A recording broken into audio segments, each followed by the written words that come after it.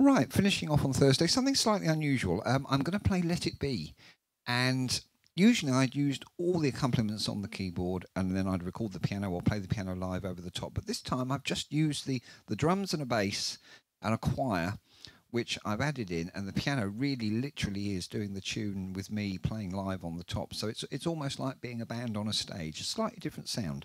Hope you're going to like this. Let It Be.